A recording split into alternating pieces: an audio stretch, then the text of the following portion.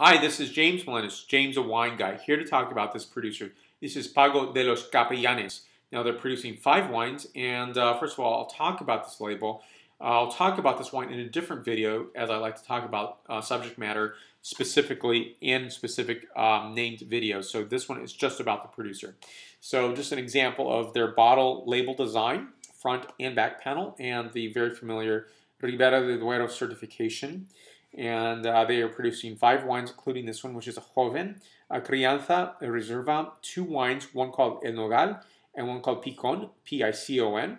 It's 100 hectares and divided into 35 parcels or parcelas.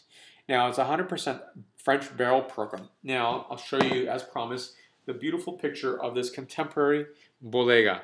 Really, you know, and all the pictures look like this on their website. So it's a really, I'm really looking forward to tasting this wine and sharing this with you and giving some notation on what this wine is. So for more wine reviews, please go to jamesawineguy.com.